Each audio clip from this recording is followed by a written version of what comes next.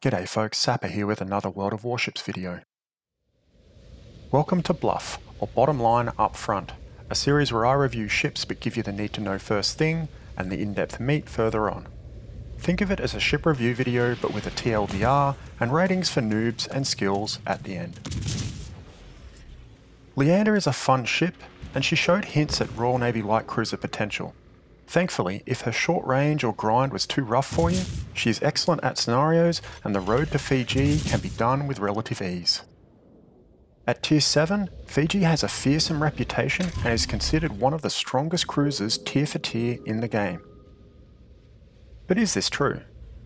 Is Fiji as ferocious in 2021 as her reputation would have you believe? Or has she been power crept off the leaderboard? With that said, here is my review of the Tier 7 Royal Navy light cruiser, Fiji. The bluff for Fiji is that she is one of the strongest zoning cruisers tier for tier in the game thanks to great DPM and a good consumable suite. Fiji is as strong as ever in her zoning niche, but punishes mistakes and is not as flexible in 2021 thanks to more long-ranged enemies and rough matchmaking. Fiji is a clear upgrade from Leander, sharing most of the same strengths and weaknesses, but feels less limiting thanks to better range and gun performance. However, Fiji is noticeably a bigger ship, both in feel and dimensions, and subsequently a bigger target.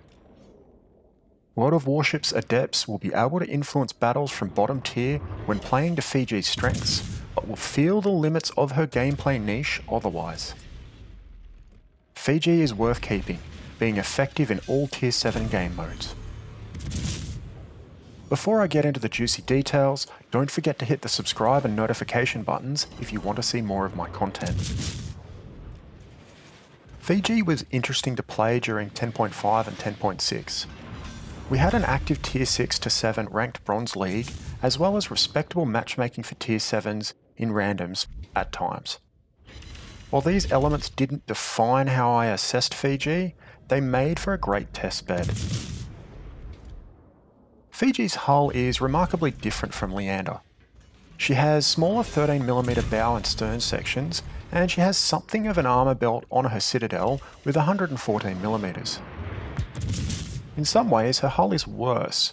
The citadel size is particularly large, the above waterline section being at least twice the length on Fiji compared to Leander, extending from the first to the last turrets. This is not unique among Tier 7 cruisers, but her 13mm bow and stern are traits she only shares with Atlanta, Flint, and Belfast. Fiji has good concealment for tier at 10.1km with full build.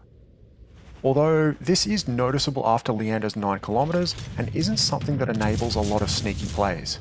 It's just more to enable you to stay alive between smoke consumables. She rounds this out with a 5.4km smoke firing penalty, but more on that later. Fiji's AA is average, and if a Tier 6 aircraft carrier knows what they are doing, they'll still be able to strike you.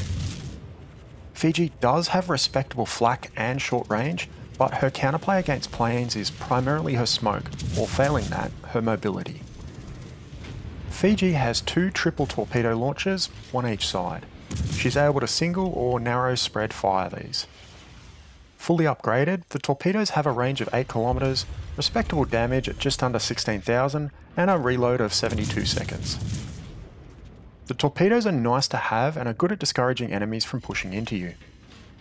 It is worth noting that you don't have enough torpedoes to one-shot a battleship or some cruisers. Fiji has 31,400 health, and that's a tad on the low side for Tier 7. With Survivability Expert, this can get up to 34,550, and with Signal and Heals, her total effective health is just shy of 58,000. But as with the other ships in the line, Fiji takes a lot of Citadel and pen damage, so it is a bit of a trick. All up, she has a respectable, if spongy health pool, but her durability is defined by her armour scheme more than her heal, and her armour scheme is fairly poor. Fiji has fairly good rudder shift and turning circle for tier with 6.9 seconds for 670 meters. This is with the rudder upgrade, which you should take given that Fiji has inbuilt propulsion upgrade, the same as the rest of the line. Fiji is not much of an open water cruiser thanks to her armour scheme and profile, despite her agility. Fiji has the same consumable setup as Leander before her: smoke, hydro and a heal, with 4 charges of each. Her heal is the standard 0.5% per second. Use it early and often once there is a chunk to heal. Her hydro is the standard cruiser variant with 3 km torpedo and 4 km ship detection. Use it in conjunction with her smoke to see incoming torpedo threats. Fiji's smoke is the same as her predecessors: 15-second emission time, 96-second duration and 160-second cooldown. But Fiji is all about her guns. And in this regard, her bark very much matches her bite. She has 12 152mm guns in triple turrets in an AB XY configuration with average turret angles. These guns fire the same short fuse ammo as Leander with 60 degrees of pen and ricochet up to 75 degrees. The DPM that Fiji can output is much better than Leander and is assisted by her functional range of 15.4 kilometers. Comparing DPM numbers with other ships at tier is deceptive due to her unique shell traits. What you need to know is that Fiji can dish out some impressive damage to almost any target in her reach, providing your aim is good. She is particularly brutal against enemy destroyers or broadside targets. So, how do you play her? Fiji is arguably the pinnacle of Royal Navy light cruiser gameplay. Any further up the line and you run into more radar ships, which can be a bit of a hassle. Playing her is the same as playing Leander, but more attention needs to be given to where you can get shot or radared from. Battleships and heavy cruisers in her tier bracket begin to have impressive range and accuracy. Tier 7 matchmaking can be rough at times, however if you position well, Fiji has the damage output to still be effective in Tier 9 matches.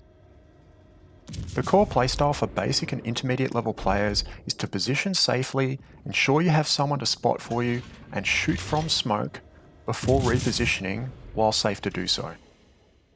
The priority target should always be destroyers, as winning the destroyer battle often has a snowball effect for your team and your AP absolutely wrecks them.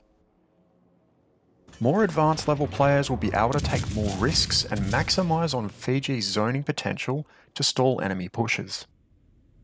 The key to this type of zoning power is to know when to focus a pushing enemy and when to spread your fire amongst many. A lot of players in the game will instinctively run or YOLO when under fire. If the enemy is inexperienced, a couple of well-placed salvos can scare them off or force them into a suicidal play. If you can manage this well, an enemy push can turn into half a push, with only 1 or 2 enemies exposing themselves without support, quickly becoming easy kills. For those looking at improving their cruiser gameplay, this sort of target management is a good thing to test out and learn. The notable enemies for Fiji are heavy cruisers and battleships whose AP and SAP shells can overmatch her bow and stern sections for reliable penetration and citadel damage. The other notable enemy is a clever sneaky destroyer. Fiji's smoke firing penalty is 5.4 kilometers, and this is well outside of her 4 kilometer ship detection range with her hydro. A destroyer can get close enough without being spotted to allow enemies to quickly delete a complacent Fiji in smoke. Alternatively, the sneaky destroyer can catch Fiji out as she leaves smoke. Always be asking yourself, where is the enemy destroyer? This is why I recommend the radio location skill in my build. Fiji has a great deal of flexibility for game modes, with semi-regular Tier 7 ranked in 2021 and Operation Narai in scenario mode. Playing randoms, ranked or ops to grind out Fiji is generally a positive experience, as long as players can position decently and have a good grasp of smoke cruiser play. Onto the build. For modules, pick up range module first, then hull, which improves your health by 3900 and your rudder shift by a couple of seconds. And then if you are planning to keep Fiji, the torpedo module.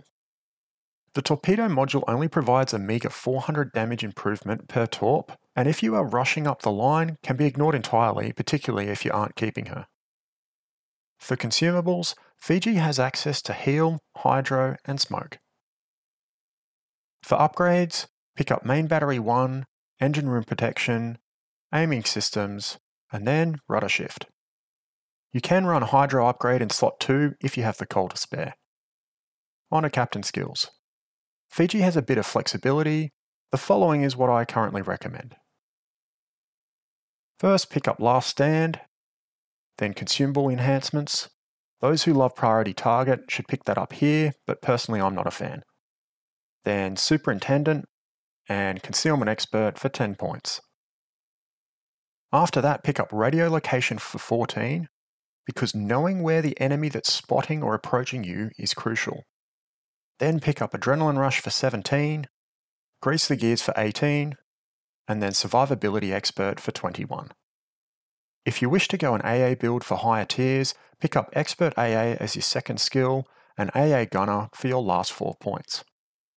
For captains, the Dunkirk brothers are a great fit thanks to buff grease the gears and consumables skills. Cunningham is a very poor choice as his buffs align better with the HE focused lines such as battleships, heavy cruisers, or even destroyers. The full bottom line is that Fiji is one of the strongest ships tier for tier in the game within her zoning and defensive niche. Her DPM is great when accounting for her shell characteristics, she has a great utilitarian consumable kit, and is a responsive ship to control. But she is not quite the monster she once was, thanks to more long-range enemies and rough matchmaking. Any player can play Fiji and have an impact as long as they understand how to aim for short fuse AP and position carefully.